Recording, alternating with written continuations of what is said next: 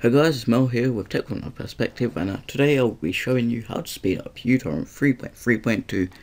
It will be the same method as I showed last time, but I will show you a few other things. Right, so let's get into the video. So what you want to do is first full stop all torrents, and then after that you go into your preferences and then go into connection. Set the port to 42579, have that unticked, and then after go into bandwidth, have that 0, 0, 500, 500, 4. Okay, and then BitTorrent, you want to change the protocol encryption to forced and have it like this.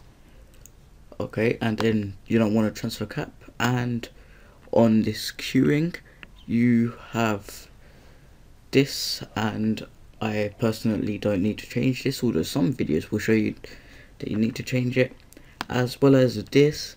Videos will be like to mess around with these settings, but I honestly wouldn't, because I found that it works for like few days and then I get like 1 kbps, so then I decided not to touch it.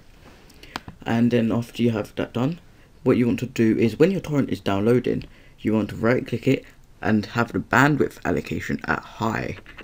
Right, if you have your bandwidth allocation at high, then your other apps will start to be slower. So for example, don't have Spotify open or anything like FIFA or games or anything that will take up a lot of bandwidth, as you want to leave that to uTorrent.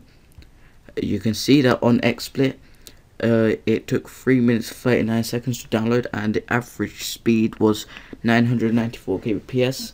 On something with like 1000 seeds and over, I usually get a 5 mbps upwards average speed, which is pretty good.